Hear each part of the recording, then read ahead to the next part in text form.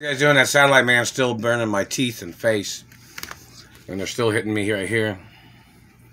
And that satellite man communicated saying he was trying to change my dental records into some trashy looking teeth. My teeth are real. My teeth have been documented my whole life. Before you ever even knew who I am, my teeth was documented. Do you understand that, government man? Before you were ever in American government, my teeth was documented. My mother and father's teeth are documented too. And every time you try to confuse who my biological parents are, they're supposed to arrest you people and sue you every fucking time. The Royal Protocol's been in the media 24 hours a day. It hasn't missed a day since I was born. It's been there on record, and it was documentation of my father's identity too, and my mother's identity and basic information before I was born. Do you understand that? And basic information of some things?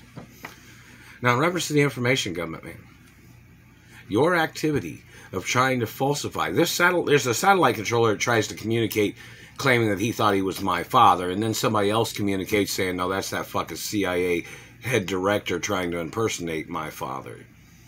That man has to get prosecuted. That man is a German mix of something, or he's a German. These Germans seem to have a history of trying to steal the identity of other people's parents.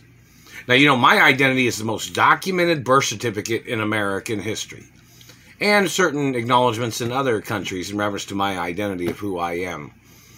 And I guess only the German and some other types of people would try to challenge something that's so documented, something that's so evident in the information, that these fucking people are pathological liars thinking that they could steal my identity. My teeth are real. My teeth are my real part of my real anatomy. They've been real my whole life. Real before you even came into this country. And you don't have no legal right, government man, damaging my life because you wanted to steal something that you didn't own, something you couldn't buy, and something that's not yours and won't ever be yours. Are you going to say something smart?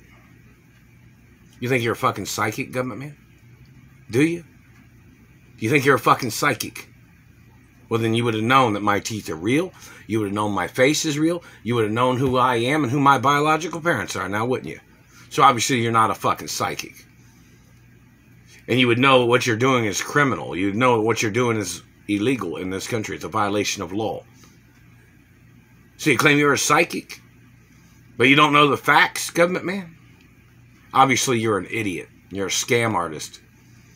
And the fact that you're damaging my teeth, you should get the fucking death penalty or life in prison. I'm not tolerating your tricks, man. I know the laws of government. Any of these government people or politicians that are conspiring with any of these people, they are ordered to step down from their government position for treason and their crimes of American violations of humanity and human rights in America and laws of protection and identification laws.